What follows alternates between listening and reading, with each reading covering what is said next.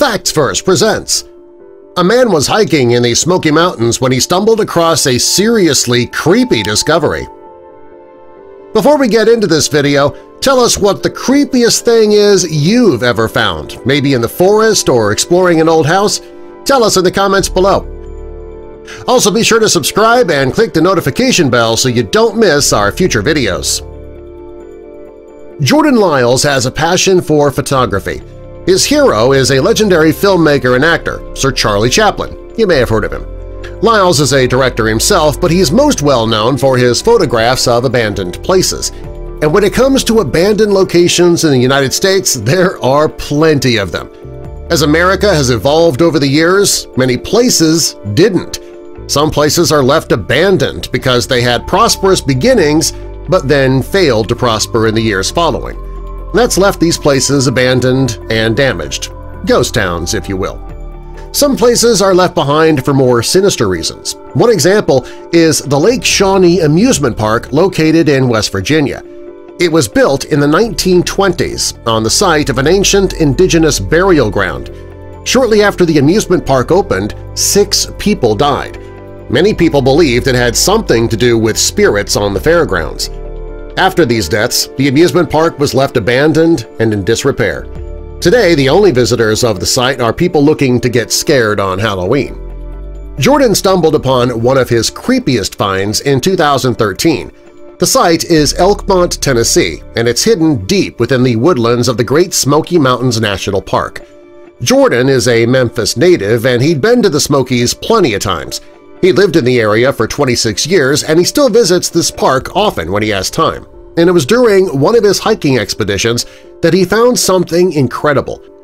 During Jordan's trip, he went up an unnamed gravel road, and at the end of the road he found an abandoned neighborhood and a hotel. Some of the buildings had been built over 100 years ago. One of the first structures that he came across was an abandoned cabin. It may have once been cozy, but today it's just an empty shell. When Jordan got closer to the cabin, he noticed that the windows were broken and the floorboards were pulled up. The cabin didn't look safe at all. He did not want to go inside. In his video, he is heard saying, "I don't really think I want to go in there. It looks like the kitchen is on a slant, which means the property is not in good condition." From the outside, he could see decaying shelves and toppled containers all over the floor. After leaving the cabin, Jordan continued to explore. He went through some nearby trees and then down a set of stone steps. He saw another home. Inside there was a washer and dryer that had turned upside down on the broken floorboards. It was difficult to tell how long it had been since anybody lived there. He was sure the abandoned town had much more to see, he just needed to keep exploring. As Jordan continued exploring, he found another house. This one had steps, and it was missing many of its walls. There was a screen installed to replace the missing planks. The screens were torn and tattered, and the screen made it possible for him to get a good look inside. There was some old furniture in the house along with broken fixtures. The walls were stripped down to the bare wood and loose planks. Any doors that were once in the home are now gone. As Jordan walked down this gravel road, he came upon 3 more houses.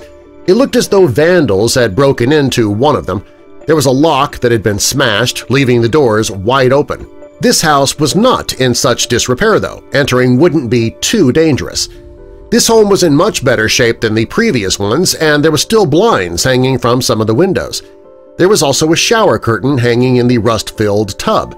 The toilet had a matching seat cover. The bathroom was filthy, but it was in much better shape than the other houses in this ghost town. Jordan came upon a large structure that he thought could have been a hotel at one time.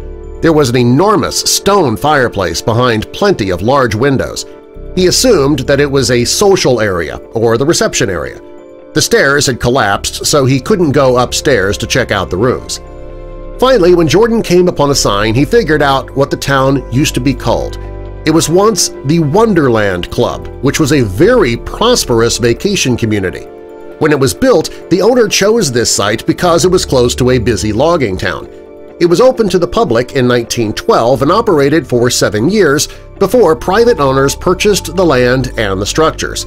The idea was for a group of men from Knoxville, Tennessee to create their own private venture.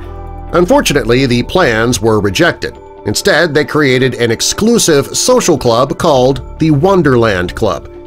In 1925, the logging industry in the area died, though, and people couldn't afford to visit the Wonderland Club. Soon, the buildings fell into disrepair. Jordan is shocked that he somehow stumbled onto an entire vacation property accidentally. Fortunately, he had his camera with him and he was able to get some amazing shots.